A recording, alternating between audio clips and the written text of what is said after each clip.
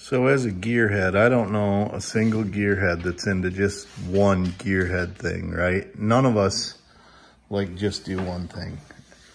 So obviously you guys seen the unboxing of the Stomper RC truck. And for Christmas, my wife and kid got me this little SCX24 Axial 24 scale crawler. And I got a couple of upgrade parts that I had bought for it, so I'm gonna put those on today. But I got some Injora beadlock aluminum wheels and tires.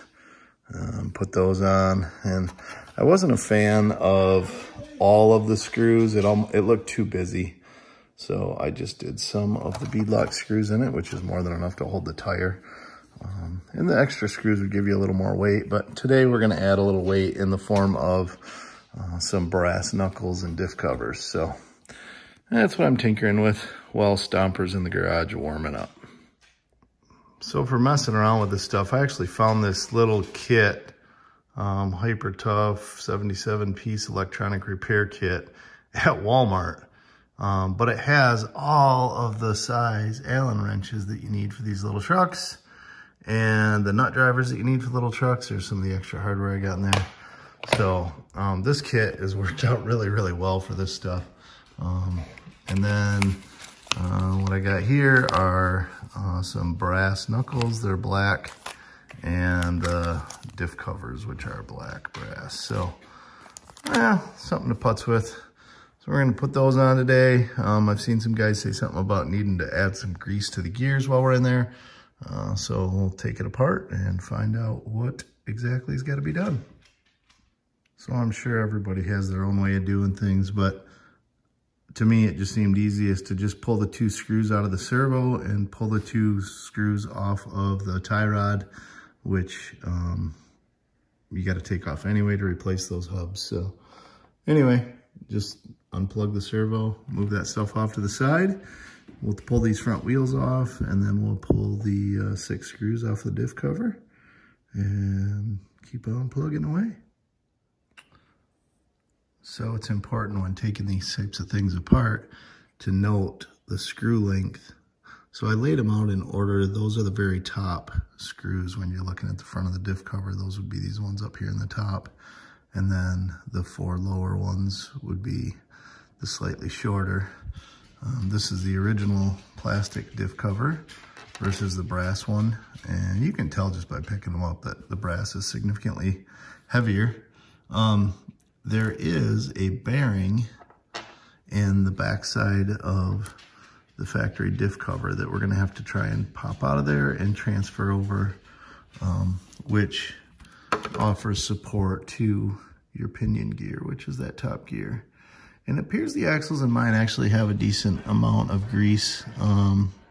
They're lubed up fairly well, so I don't think I'm gonna pack them with any more. Too much can be just as bad as too little, right? Because too much can just cause a lot of unneeded resistance, and these small motors and stuff are they're obviously not overly strong. So anyway, let's see what I can come up with to pop that bearing out. Okay, so I got my bearing transferred over. I found this little pick tool in my tools and was able to get underneath the bearing and pry it out and transfer it over into that new cover. And we'll get that cover screwed back on there. So just a matter of setting the cover on there, lining it up, and installing those 6 screws, remembering that the 2 longest screws are in the very top. And as simple as that, got the 6 screws tightened up, and it's back together as far as that's concerned. Now we'll get the wheels off and work on doing those outer knuckles. So replacing the knuckles is pretty easy. We just remove that nut in the center of the wheel, which then exposes the hex that the nut sits on. You pull that hex off. See if I can do this one-handed. Pull that hex off, and then there's a pin through there. We'll slide the pin out, and then we undo the screws that are on the very top and bottom of the hub.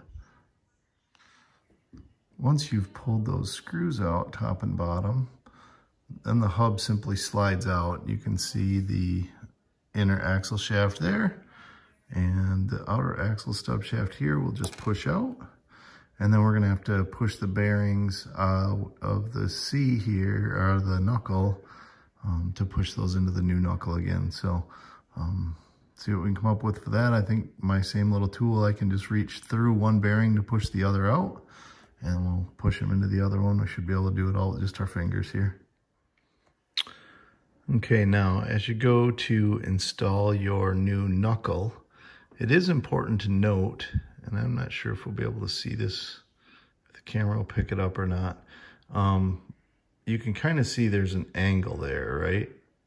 So the surface or the plane that the wheel attaches to, you want to be vertical when the truck is upright.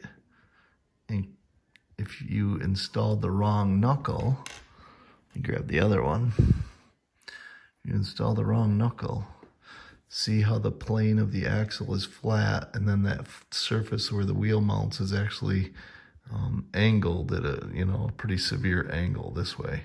So it's important to make sure you get the right knuckle installed on the right side.